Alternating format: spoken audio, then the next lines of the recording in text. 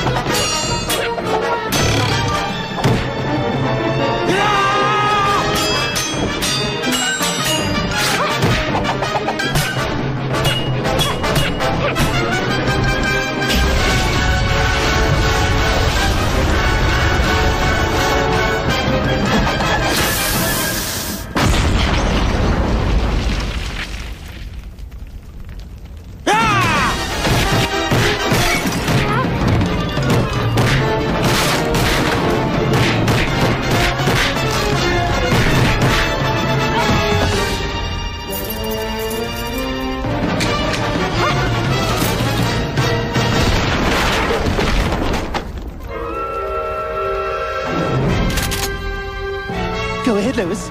Do it. Shoot me. Shoot your little baby Stewie.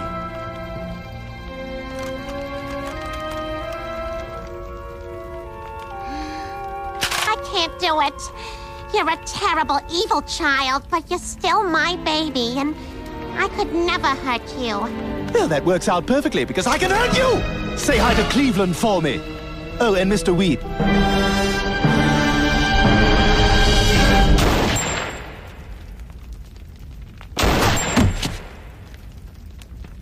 It's just been revoked.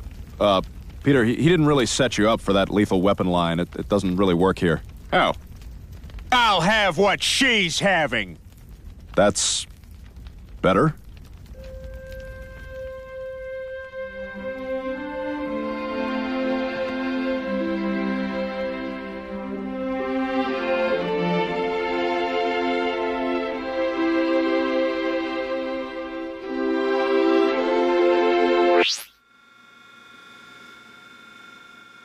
Hey, Stewie, we got a postcard from Peter and Lois on the cruise.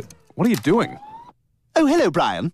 Well, you recall my complaining about Lois and the fat man not taking me with them? Yeah? Yes, well, you said I didn't have it in me to kill Lois, so I was just running a simulation to find out exactly how killing her and taking over the world would play out for me. Yeah? How'd that go? Not well, Brian.